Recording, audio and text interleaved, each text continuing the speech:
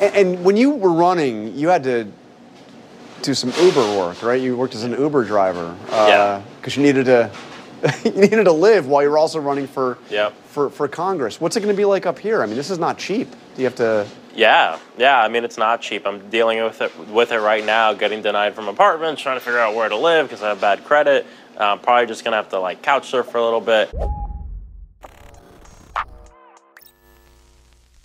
You just listened to 25-year-old Congressman-elect Maxwell Frost explain the volatile housing situation members of Congress find themselves in if they're elected from the working class and they don't already have wealth. In fact, back in 2018, Representative Alexandria Ocasio-Cortez said something similar in an interview with the New York Times, telling them the transition period will be very unusual because I can't really take a salary. I have 3 months without a salary before I'm a member of Congress. So unless you come from wealth, your housing situation will be pretty precarious, at least temporarily, until you get your first check. Now, I feel like this is obvious to most people, but the reason why we're talking about this is because the Republican Party tried to use that clip that we just watched to attack Maxwell Frost and make it seem as if he's lying about his current situation. RNC Research tweeted out, Florida Democrat Congressman-elect Maxwell Frost, whose salary as a member of Congress will be $174,000 per year, says he's, quote, probably just gonna have to like couch surf for a little bit. Now, as you're going to find out, this tweet did not go well for them. It was humiliating because not only is it just on its face deeply unserious and disingenuous, but Maxwell's response was so good that he ratioed them into oblivion. So their tweet got just over 2,000 likes, but this response by Maxwell Frost got nearly 120,000 likes. And here's what he says here.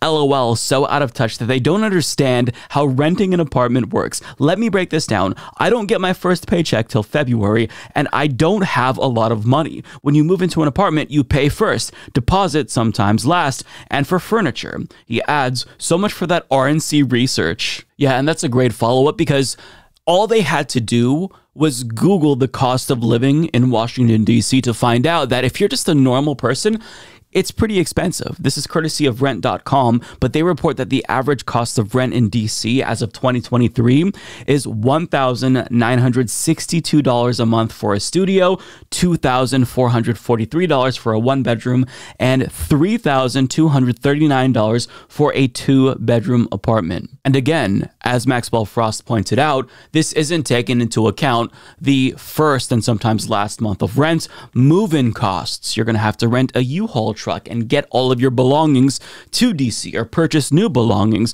and also credits. Some people just don't get approved for that, or they have bad rental history. So this is something that demonstrates how out of touch the GOP is, but it also demonstrates a broader issue that they have and why they're not appealing to younger people. As Victor Shi pointed out, which was retweeted by Maxwell Frost, the tweet by RNC Research earlier attacking Maxwell Frost is so ignorant and proves exactly why the vast majority of Gen Z isn't voting for them. They have no desire to listen to us, they have no desire to understand our concerns, and they have no desire to make our lives better. And Victor's absolutely correct about that. This last election proved that the GOP is performing poorly with younger generations. But what are they doing to improve that? Are they trying to address our needs, tackle climate change, or even talk about it in a serious manner, address the housing crisis, student debt? No. Everything that they're doing, every action indicates that they want our lives and future to be worse.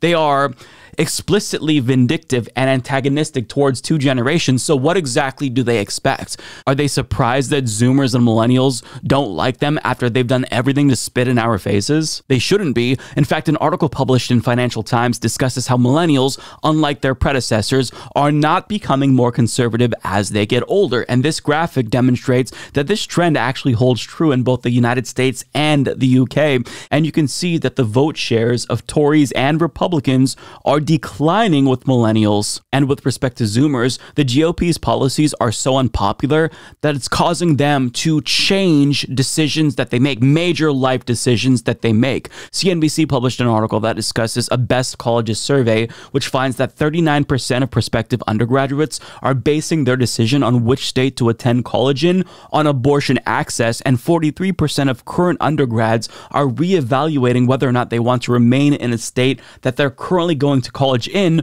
following the reversal of Roe v. Wade. And I know people personally who can't wait to finish college because they're in a red state without abortion access, a very conservative state, and they want to get out ASAP.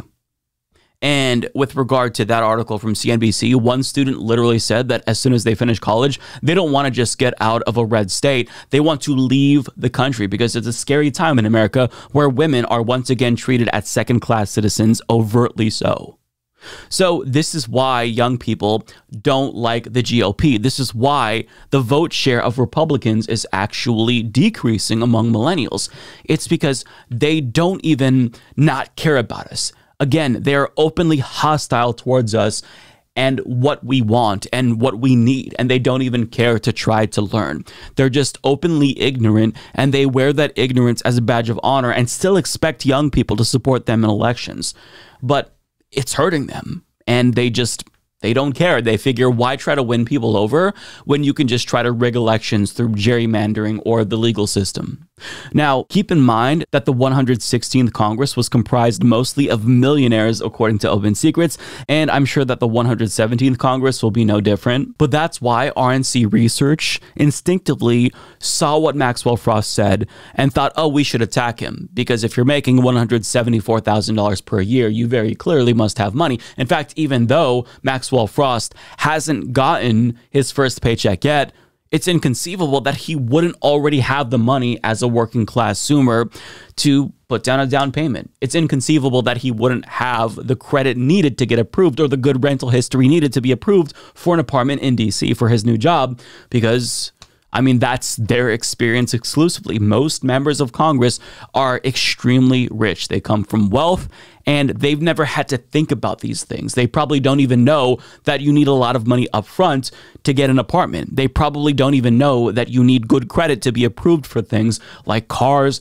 like apartments, because that's the economy that we're living in. But if you're detached from that, then these things aren't going to be obvious to you, right? Which is why they decided to attack him, because they thought, oh my God, how dare you complain about not being able to get an apartment when you're making this money as a member of Congress, failing to consider that he wasn't already wealthy before getting elected.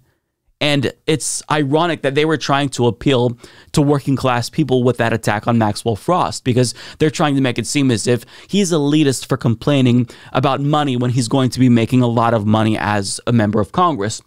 But again, I think most people understand that when you get a new job, you're still going to struggle for a while until you get that first check. And oftentimes, when you get that first check, there's a lot of bills that are due. Money that you borrowed that you have to pay back to people. So it's just, they're so out of touch. And with every single thing that they do, even if they try to appeal to working class people, they still come off as out of touch and elitist. And that's because they are out of touch and elitist.